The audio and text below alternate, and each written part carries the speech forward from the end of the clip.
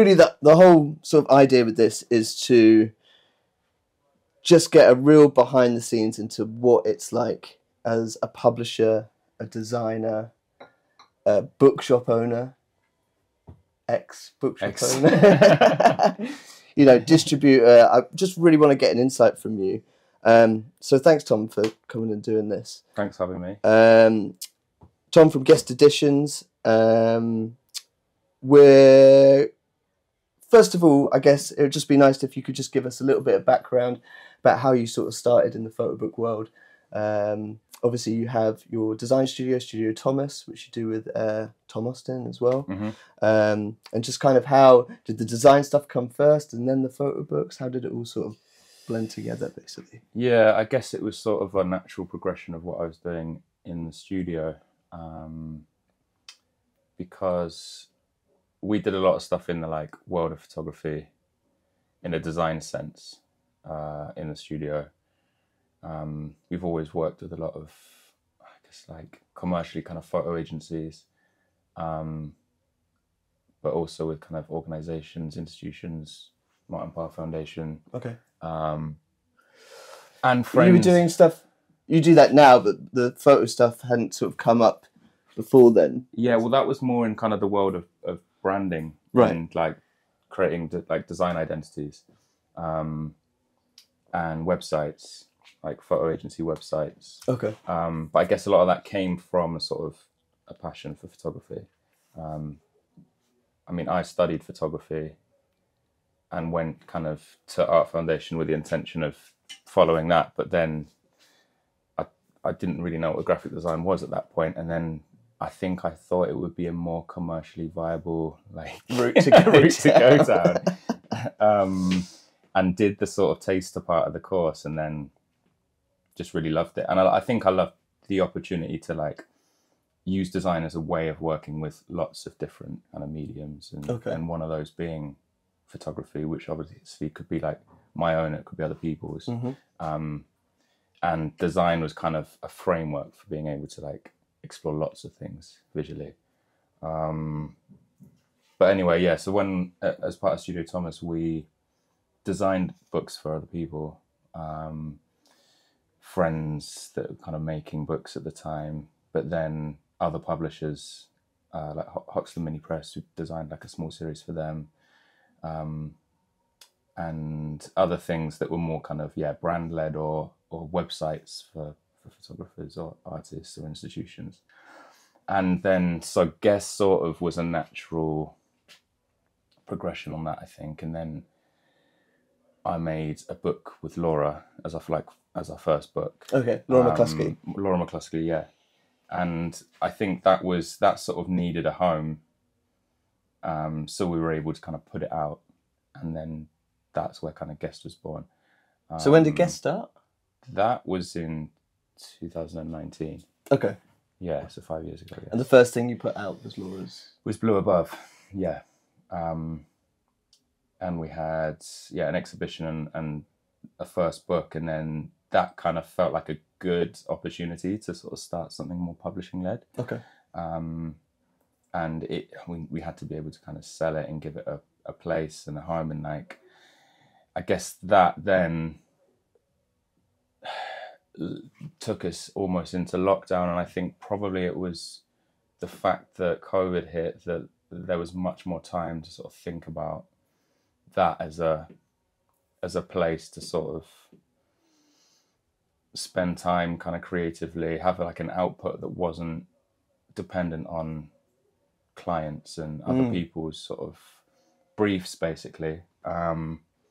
And you could kind of throw ourselves into that without waiting on someone else. Yeah. I think you guys were always like, well, I remember you guys did the Sabutio book, didn't you? I always thought that was quite I think when I first saw that, I really loved the design aspect of that and how sort of playful it was. Yeah. And I guess just let people know a little bit about that. So that was, what was the project with that one? So Tom Groves shot professional Sabutio players, who like Sabutio players that were playing on like an international level. Okay. And these tournaments kind of happen all around the world in kind of sometimes in actual football stadiums, but in the kind of internal rooms of the stadiums. Right. Sometimes they happen in like sports halls, in like train stations, in wherever. But Tom basically started traveling around, going to these Subbuteo tournaments. And I think what struck me was like just the level of like passion and seriousness that like goes in like to playing that game. And I think when you talk about it, like, oh yeah, Subbuteo, like, I don't know, if you're of our age, you would remember playing it as a kid. Yeah. In a bedroom with your mate. we had it on like the dining room table. Yeah, it was kind of old anyway, so it's kind of rickety, and you'd have like the felt cloth that you'd and like it gets clamp wrinkled down. up, and you're trying to like pull it out so you can flick the players without them like wobbling off. But these guys are like, they go in. It's not like, it's not just like a silly bedroom game. It's like it's like serious, 100%.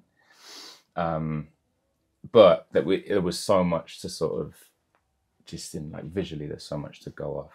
And I think at the time as a designer, that was a really fun project to work on, because we had the material of the felt. So we like bound the cover in that like flock material, and then screen printed like a screen of like white dots onto it. Inside we had all the like quotes from the players. We could do a flash on the screen of I'll find it online so people know 100% what we're talking about. But yeah, I just always thought that was like, I think that real great combination between great graphic design, photography, and also making something feel playful. And there's the project, and that kind of project is quite a playful project, isn't it? In a sense, it's not particularly like the seriousness of the people taking the game, but really it's kind of it's not particularly the most serious subject in a sense. So it's, and graphically, I mean, you're talking about like a 90s box game, so like there's just so much material, history and material that you can use. And I think that's what I like about the kind of intersection of photography and design, is that you can use design as a way of adding something, contributing to like the sort of the context of those images, right? And like making it something that it couldn't have been in isolation, or as just a series of images. And the other one we worked on at the time was Defective Carrots, which was like these sort of mugshots of carrots that weren't deemed suitable to end up on shop. So that's like weird deformed fruit. But they were these really nice studio portraits almost. Shot on like against white backgrounds. But we just made that at kind of, you were seeing them at to scale kind of size. And has that playfulness, I guess, led into Guest? I guess I kind of think of Guest as quite traditional in a sense. I mean, there's playfulness like in design aspects, but with the photographers that you work with, it's very kind of, I think the work's quite always quite big on the page. It's quite, has like a nice sort of, everything has quite a nice flow, but there's not particularly maybe, and the work is maybe a bit more serious than that. Do you think that's sort of led into it? Because I think maybe when we started in those projects we were working on, I guess in nature, were less sort of developed, or the projects that we're now working on, I think, have matured, and my approach to the design maybe has matured slightly. What I'm looking for in a project might have become more complex or less immediate, and I think obviously your approach to the design needs to sort of adapt with that. I mean, and support the work. And you can't. I think whilst like I was saying, is that the potential of like good design is that you can amplify something, or you can add something to work, but you would never want it to kind of steal attention or take over, especially when it becomes, you know, a more, I don't know, developed or complex body of work. You need to be quite sensitive in like how you're designing around that. And so those moments of play, I think, are still there. It's just they might have become more subtle. Right. Yeah. I mean, even like on this book, just finding something graphically to sort of reflect the title or the work itself. Yeah, so let's go into. So, how many sort of titles has Guess released so far? Is it? People always ask that, and I've never counted. No. It's probably 10, is there? Okay. Yeah, Ish? you think about 10? Yeah. And so this book here, which is Laura Pannack, I'm going to try and read this. Youth, Age, Without Life, Death. Fucked it. I fucked it. You know what the book's called, right? I haven't actually seen this book yet. Have you not? No, Oh, okay. I haven't seen it. I'm coming to this completely blank with Laura's book. Okay, well, I mean, I've failed as a graphic designer, but no, it's Youth Without Age, Life Without Death. But that's me being quite dyslexic, though, and sort of not. That's fine. But I mean, I think also it's this sort of, it's a long title. And I think the fun of it is that it's hard to get right. And it's not a kind of easy series or subject. It's pretty complex. And I think the fact that it can distort slightly in the title is quite a nice thing. Okay. So let's start off, I guess, with going into this book. Like, what was your what's the idea for like the color? How does everything sort of link with the image that we have on the front? What was your sort of thoughts on going into when you're designing a book? Is the cover completely is the very last thing? Is Laura? No, I'm always I'm probably imagine the cover the first conversation I've had with an artist. Okay, right. And then the rest of it's just like the rest you just got to get done later. That's a good way to go. I love designing covers, and I always feel like, I mean, you have some publishers take a more, I don't know, they have a more templated approach, or the covers feel more sort of maybe consistent, but I think I always want the design of the cover to sort of it sets the tone for the book, and it's an opportunity to add something to the kind of the world and the identity around that work. And I mean, with this, we're talking about time. We're talking about something that's quite sort of hard to grasp. And we're talking about the fact that, I don't know, can time be frozen? Can things stand still? Do we have to age? Do we have to die? And so I wanted to kind of capture some of that in the cover. Okay. The fact that the title has a framework and there's a bit missing and it's slightly distorted, I think, sits with that. And this became a sort of vignette and a motif that kind of pops up. This is obviously just like a frame that's kind of stuck, and you've got a couple of frames or a few frames in this negative, and so that became it sort of sums up the topic in one image for me. It's like that sort of stutter between the progression of time. Is that something that Laura would have shown you as an image before? Was it a mistake and then you found it later on, or? It was amongst like many photos that we looked at. Okay. I was very involved in the like edits, and we started with quite a wide edit, so there was a lot of stuff that she was finding at the time, sharing with me, kind of weighing up whether it sort of felt like it had a part in the book. And I think seeing that, I don't know, resonated, and then it became sort of this, something you kept coming back to. Yeah, exactly. And it's in the book as a sort of a moment that sort of breaks things up. So give us a little bit of background about this book and sort of how Laura approached you, or did you approach Laura? I approached her actually, because I'd seen her work and I was fascinated by it, because I think in terms of the images that she makes, they feel like they hold so much magic and mystery. And that was the kind of book I think I wanted to make last year. This isn't Laura's first book? It is. It yeah. is, isn't it? Yeah. Because she's done sort of smaller. She did it. There was a smaller photo things. prize that had Photo prize a sort of ones. more of a, I don't know, catalogue. Yeah. But this is the first actual book. Right. Yeah. So then we just sort of spent a lot of time working on the edit of it, really. In a room, like going through 6x4s.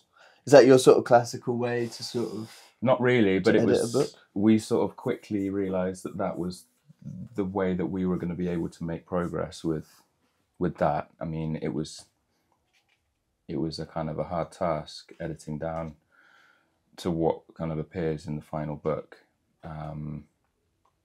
and I think, you know, everyone's got different working relationships, but I think we just found that things clicked when we were able to just be in a room together and look at things and make decisions. And every time we had one of those meetings, there would be like a notable kind of progression. Right. And then every time there was time away from kind of being able to have those face-to-face meetings, we both slightly kind of separated and ended up on a different page, and it kind of lost that momentum. Okay. So we sort of realised it was something that we needed to kind of be together for. Yeah. At least until we got to the point of having an edit. Yeah. And is that a pretty familiar process with other people that you've published through Guest? Is it? It's been different, but we've tended to be quite involved in the editing and sequencing of the work. But people come to you in like all different sort of stages. Okay. I mean, when I worked on Pedanistan with Tommaso, he'd worked with an editor and he had a final sequence. It was like an ordered edit. It was locked down. Right. The essay had been written, and so really my role was much more as a sort of designer and producer for the book. Whereas I guess more commonly people come to you with their images. Yeah, something a bit looser. Yeah. And I think as photographers, people don't always not everyone is as comfortable editing their own work. And I think they need that kind of outside perspective to be able to sort of make decisions. Mm. You probably do it a lot because you're used to making books and turning things into kind of projects. I guess I'm interested. I'm really interested in how different people do the editing process, because sometimes I take I don't know if it's a weird route, but I'll just ask the photographer to send me all the images that they want to go into the book. Yeah. And then I'll just design it and make a dummy. With them all. With them all. Yeah. Maybe not with them all, but I'll edit from that. Okay. I'll do the whole layout. Yeah. I'll do it really quickly, so I'll just do it on the screen. I won't print anything out. Yeah. I'll just go completely off instinct. Mm-hmm. And then I'll make a physical dummy to show them. And I find that as soon as I've sort of taken it off the screen and they're holding something, there's a complete shift. Yeah, exactly. And this doesn't obviously happen all the time, but sometimes you can be quite close. And obviously then you sort of go in and you start to... It's like writing a first draft or something, isn't it? Which I said before. But it's kind of like... And then you sort of then go in and sort of pick it apart and go, okay, that doesn't work. This does, that doesn't. Yeah. But you have a kind of...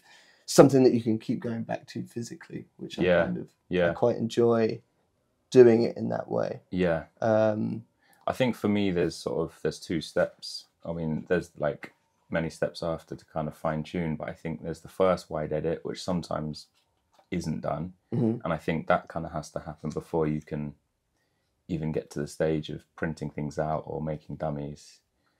And then there's the second one, which I think can be done with more sort of reason and logic and like rationale. But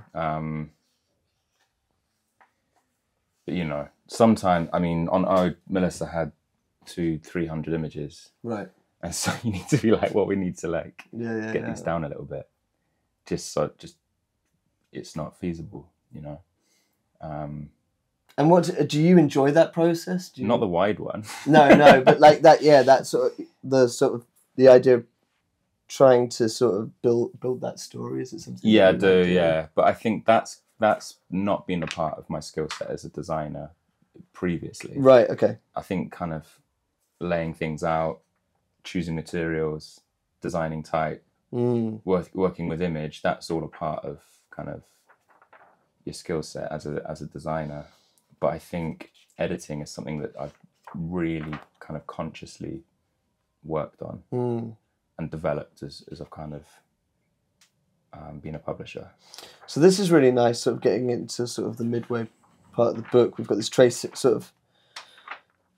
paper section with illustrations on. What was the story behind this part of the? These were just, there's all these kind of like bits of material that Laura had, but these are, so this whole, just in short, the title "Youth Without Age and Life Without Death" is a Romanian folktale, sorry, and it's about a prince being handed eternal life by his dad. So the work kind of uses that as a framework. The project uses a framework to kind of recreate moments in that tale. So some of these setups directly kind of reference moments in that story. Okay. But that story was given to children. The ages are on some of the drawings, like 5, 7, 15 years later. 15. I was like 15. You're out. Snuck in there, mate. To see how they kind of responded to it, and just to get something that wasn't necessarily just the product of the image making or the product of the artist's head. It was sort of wanting to kind of take that into someone else's imagination. Okay. And then obviously, like anything that children do is like 10 times more like kind of interesting and unexpected than anyone else does. And that was something that Laura had already sort of collected. Was that going to be something that she was going to photograph? Was it always sort of meant to be integrated into the work? None of those things were sort of decided. Okay. And so we decided to scan them and use them as these like full bleed kind of textures. In terms of the like construction of the book, because these are the other kind of key part of what there is these Polaroids, and these are all shot, but they look kind of completely sort of vintage. So Laura took these ones. Laura took those in Romania, in the same kind of town. But this sort of needed to have a place in the book. So another decision was about whether they should kind of pop up amongst the other images. Like, what was the hierarchy? What was the relationship between those that feels so kind of their own style? Yeah. And so, I mean, part of the story is about this kind of treasure chest being found in this kind of moment of eternal time. So we wanted to sandwich this in a sort of protected area, like you're discovering that chest almost. Okay. So you have the kind of the main sequence of images. You have this kind of chaos of the forest, and then within the chaos you have the sort of treasure chest where you find these sort of amazing Polaroids in the center, and then you kind of exit through chaos and then go back to the main sequence of the book. Okay. So that was a kind of the reason. Yeah, it's really nice actually. It's good to see. I think what I like about this series is I actually try and not really look at the books beforehand too much, because I like it. It feels nice to go through something really slowly. Yeah. That you haven't seen before. Yeah, that's nice. Yeah, so I think it's and just so nice to sort of have complete sort of explanations onto how. Yeah, I mean, no one, I guess, would. Hopefully, there's a feeling, or there's if you sit with a book, you would be removed from that edit or that kind of sequence, I mean, that's the job it's definitely going to do. Is it's going to kind of stop people in their tracks. I mean, you were going through and then you stopped. You're like, what's that? Yeah, why? So, and paper as well. I think that's yeah. the biggest thing. Do you find that when you're putting books together, is paper useful in that subtle pausing rather than actually leaving blank space? It does make you stop. And whenever I've used something that is of such a contrast to the main stock, people are always... I mean, you flick a book and you end up on a sheet that doesn't sit in that, you know, the signature of the sections. Yeah. So when you tip in, just in terms of the engineering, when you flick, you're going to stop. Yeah. But also, like you say, like when someone comes across something that does feel different, they're going to think, oh, why is that? Why is that different? It kind of tweaks a bit of kind of curiosity. So yeah, it's a good tool to use. This is beautiful. It's amazing, isn't it?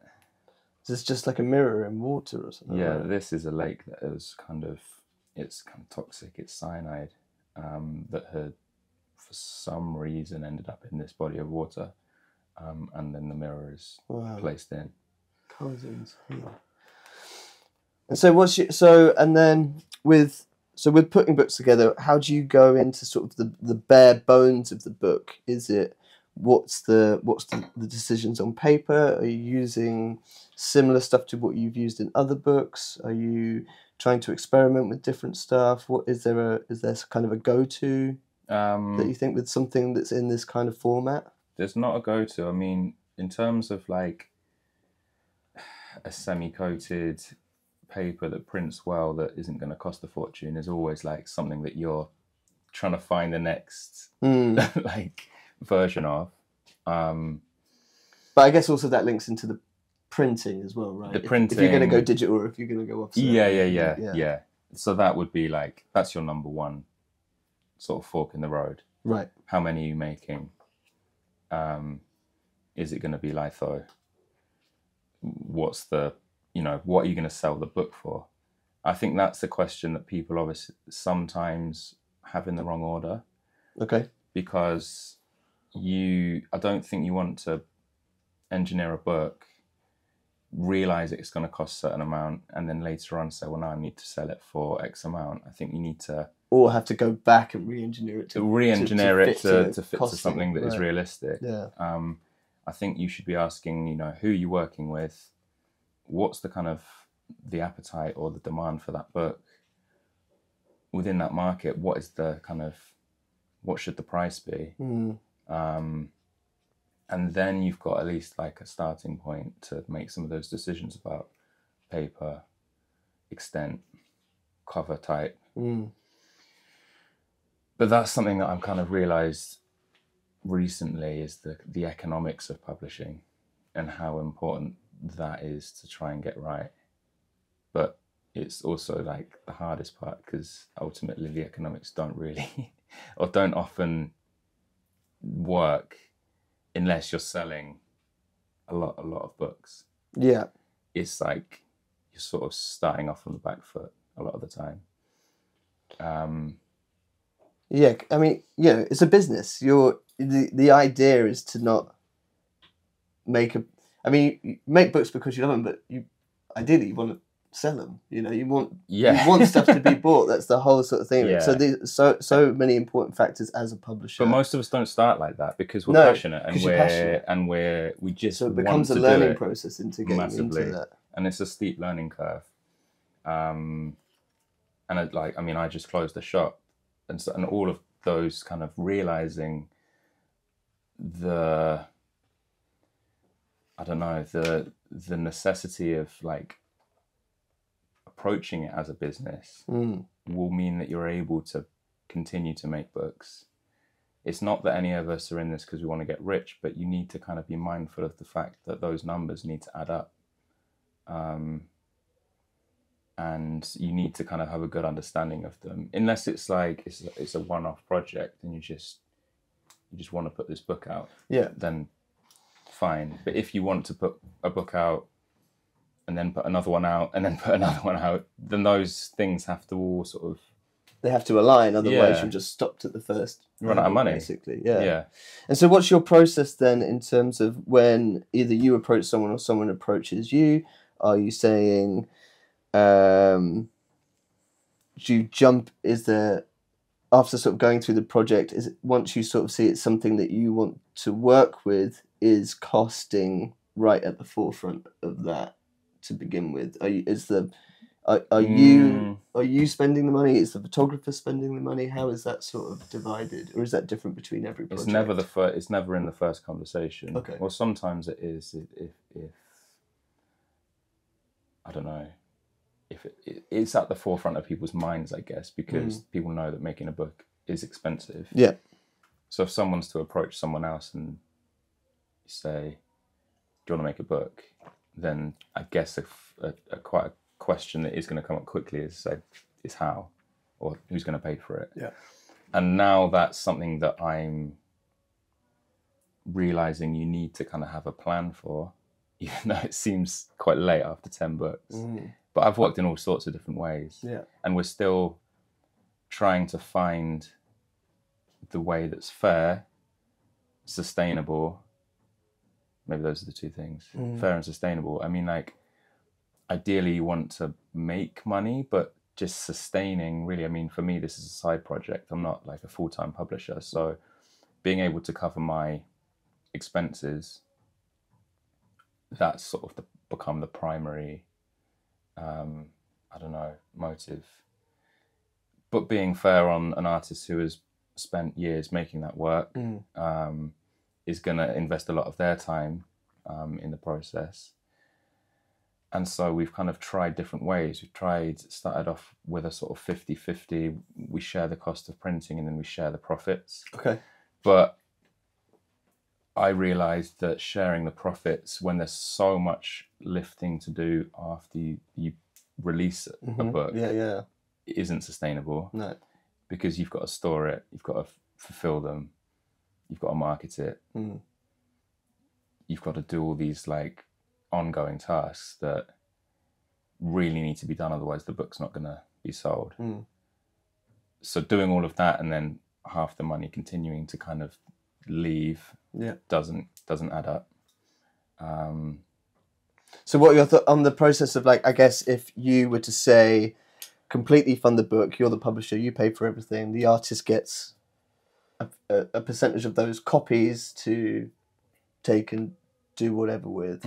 Once you sort of get into if you're going into that mindset, then you're kind of, the books that you've got to publish, you've kind of got to know that they're gonna be exactly a moneymaker, exactly, in a sense. If and then does that affect, and then that 100%, 100%. Yeah, that's the thing. Like, if you want to be a publisher who just runs with anything that they find intriguing, then a 50-50 split is gonna, or even, I mean, there's models from bigger publishers who just want a photographer to come with the money to print. Or they expect the photographer to raise the money to print through some other platform. Pre-sales or Kickstarter. Or exactly. Like, or there's, I mean, I guess the question just needs to be like, is there funding? Because funding can exist, and I think it's probably under sort of used in terms of like finding grants, finding support, finding those sorts of ways of helping, or sponsors, I guess, is now done more often. If it's a project that you feel you can like have a sponsor involved in, but ultimately you need to, to your point, if you're gonna like front the whole print cost as a publisher, you need to have a good idea that it's gonna sell. It's a big risk. What are the important aspects for the artists themselves, in the sense that if they've done the Kickstarter, or they've done the pre-orders, they've raised all the money, what are the benefits with going with a publisher rather than self-publishing? That's a good question. I mean, I've never worked in that way. Okay. But the benefit is reach, prestige, and it is all of those things that I was saying kind of I wasn't valuing in terms of infrastructure, storage, logistics is a massive part of publishing. If, say, in that scenario, you're probably printing 1,000 books, what are you going to do with them? Who's posting them? I've been in the position where you you dread someone ordering a book because you don't want to queue up again at the post office. Do you know what I mean? So you need systems in place. Yeah, to make it as easy as possible. And in that scenario, those systems are completely taken out of your hands because the publisher is looking after them, even though you've contributed the money for the books to be printed. So you worked with, we just got this back sequence here, a bit of the text and information on the publisher and the printing. So you work with Taylor Brothers down in Bristol. Are they someone that you work with regularly? Are they sort of? It's becoming more common that we print in the UK. Why is that? Brexit. Let's talk about Brexit. Yeah, it's a good thing.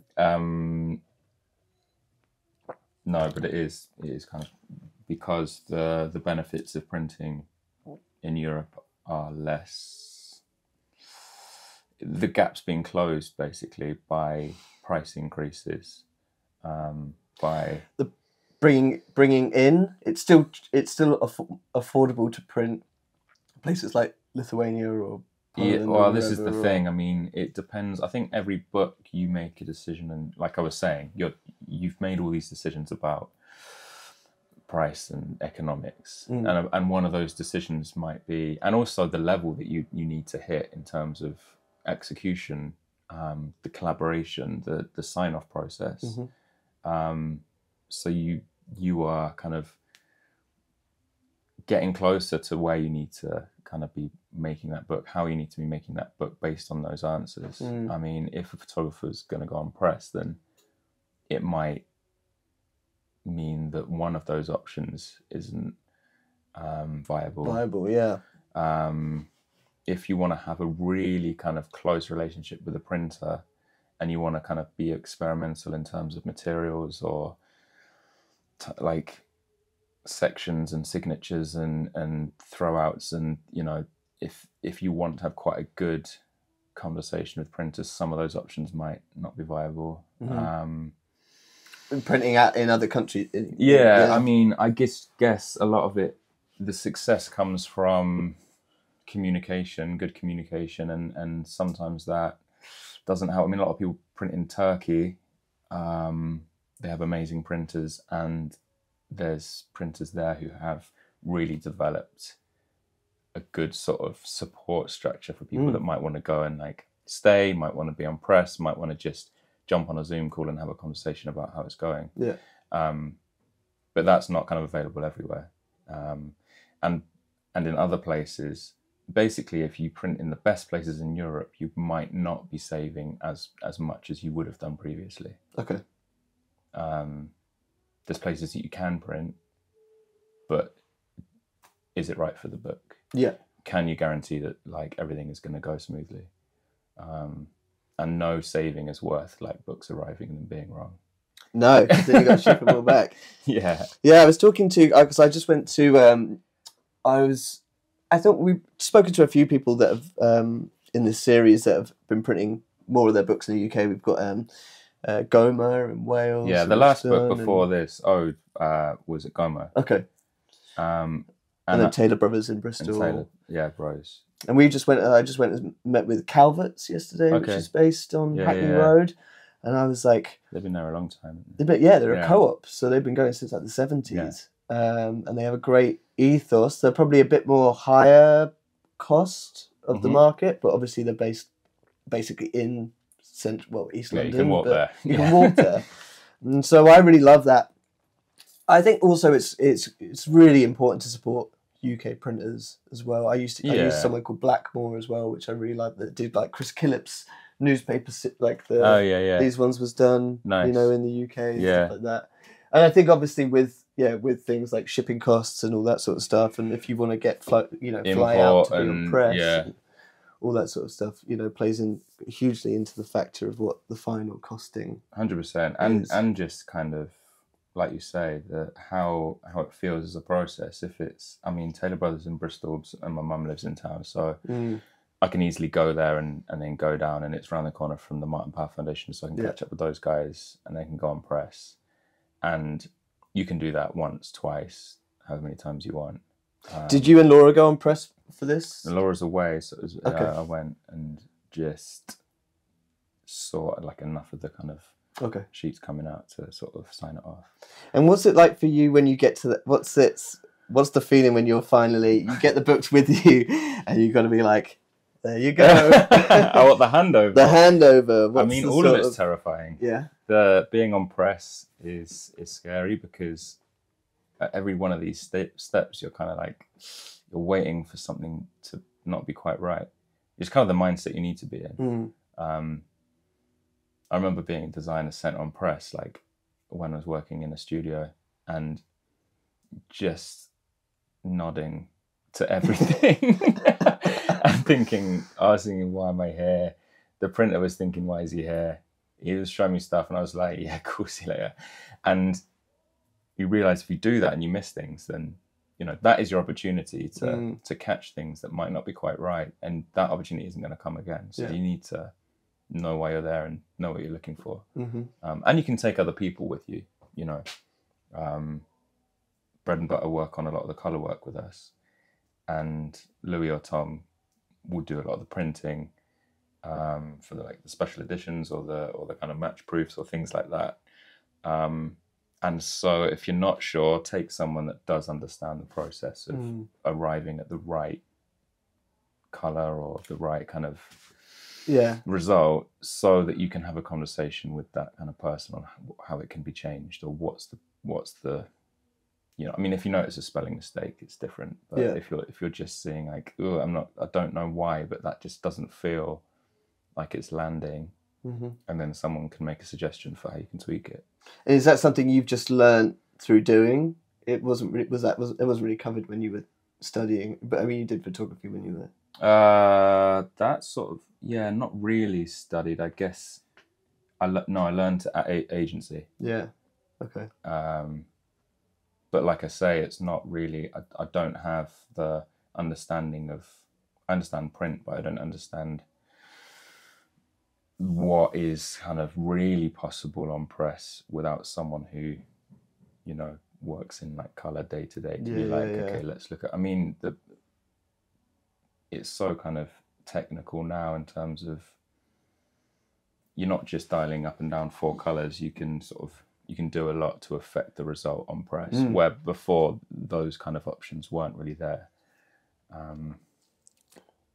So yeah, it's a powerful part of the process, basically. So if you do that in a place where you're unable to physically be present, you're taking a risk. And is a lot of stuff you do always going to be offset, or is it, do you do digital printing as well? Or how does it work, especially with like, so what was the run of this?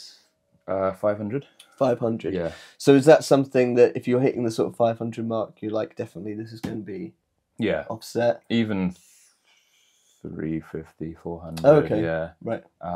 Depending on the format. Okay. And then up to that, you just go digital, just to help with that sort of stuff. I mean, but yeah.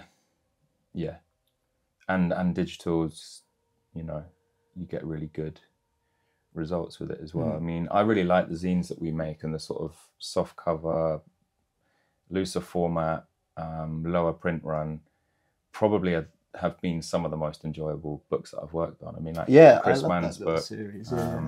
Chris's book is, I don't know if I've got a copy of it here, but because they come with less pressure. Yeah.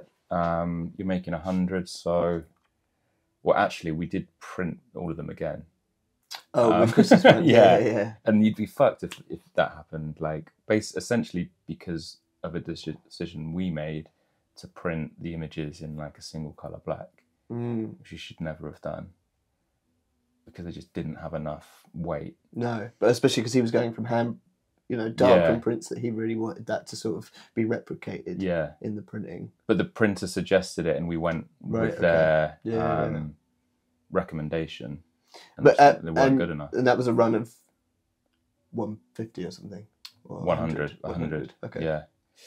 But yeah, in general, that kind of gives you freedom. You're free of kind of the financial stress. Yeah. I mean, there's still obviously a cost involved, but Yeah. you know, you're talking much kind of lower figures, and you're kind of more free to explore material and paper without worrying about how it kind of is gonna mathematically be arranged in a book that's kind of section bound. Yeah. If we're talking zine format, you know, you can basically you could have the entire thing in different papers if you wanted to, which is fun. Yeah.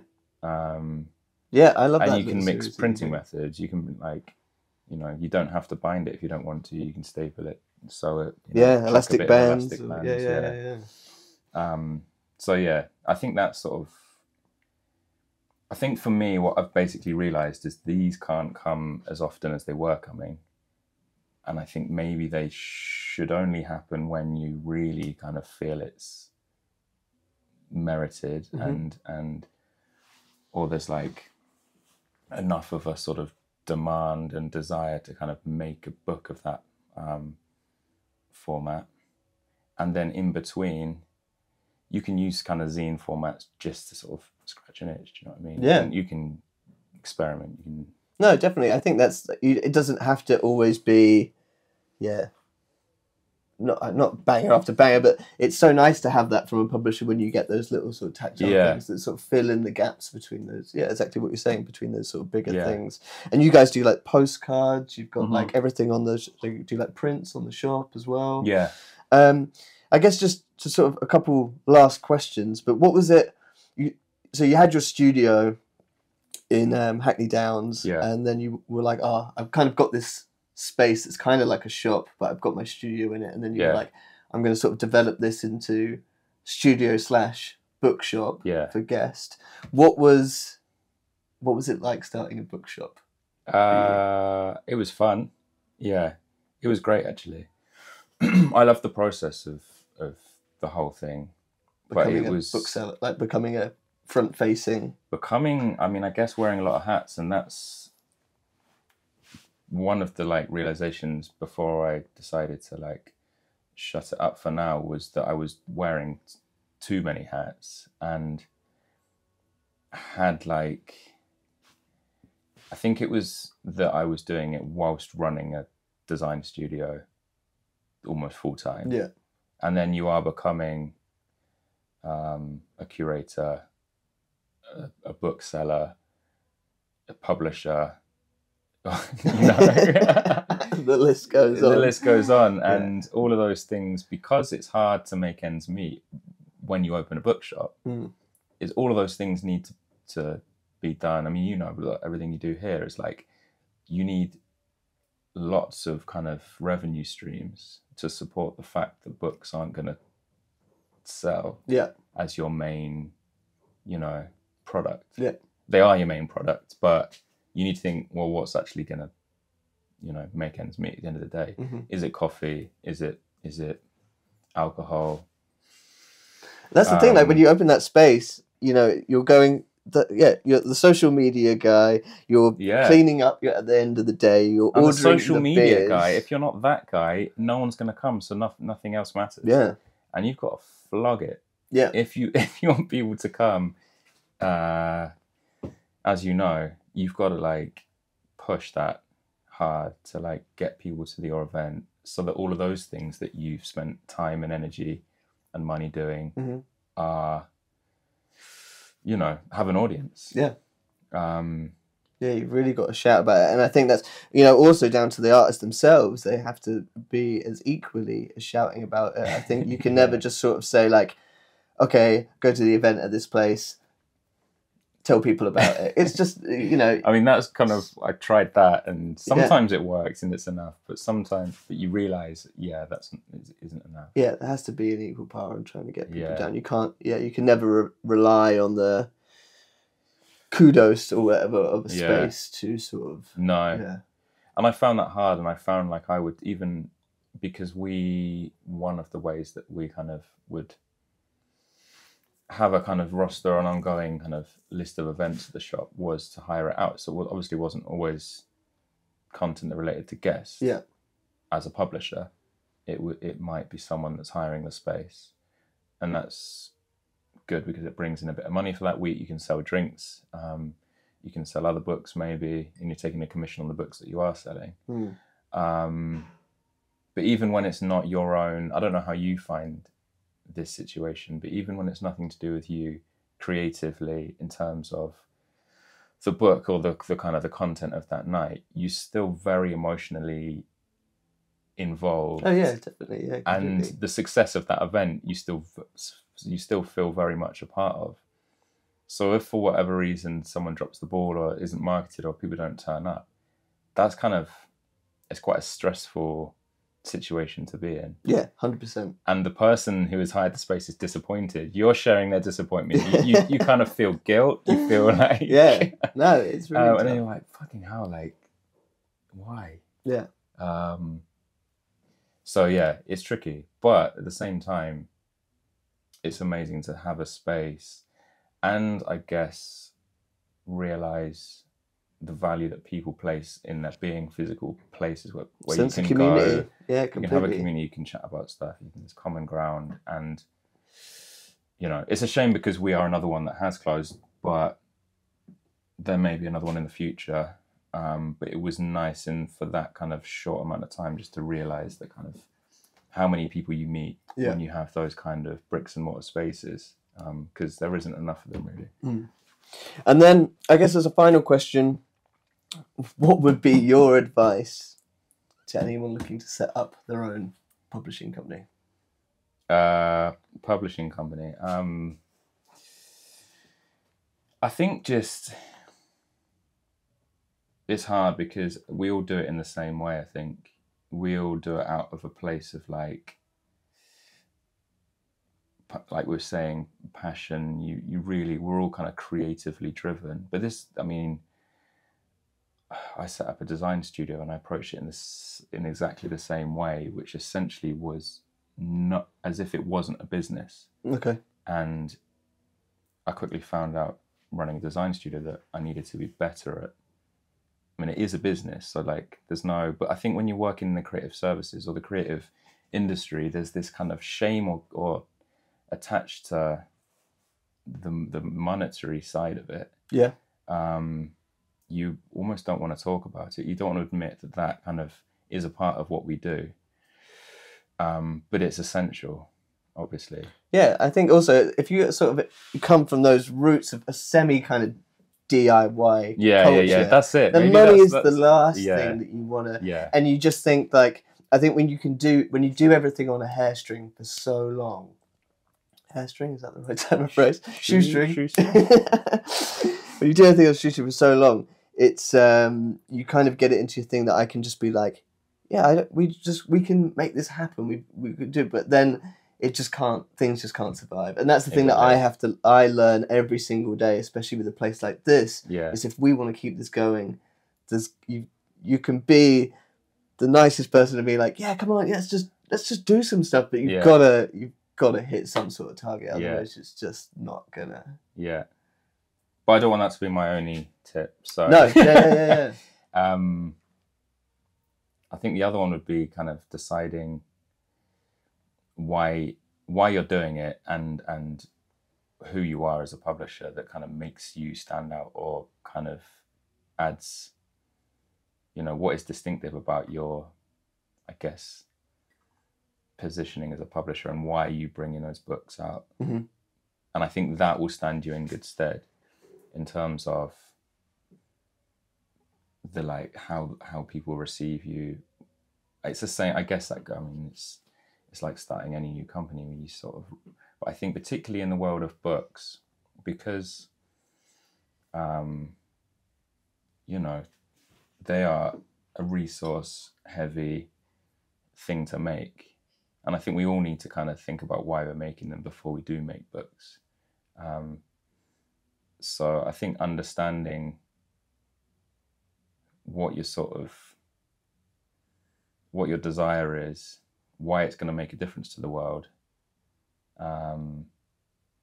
will really help you to decide whether that book should be made. Is it going to make a difference? Are people going to kind of be moved by it? Mm-hmm. And then hopefully all of those things about money will kind of just work out because there was genuine reasons for it to be made in the first place. Yeah. Does that make sense? Yeah. No, definitely. Yeah. Yeah. I think that's good. Yeah, it's a good.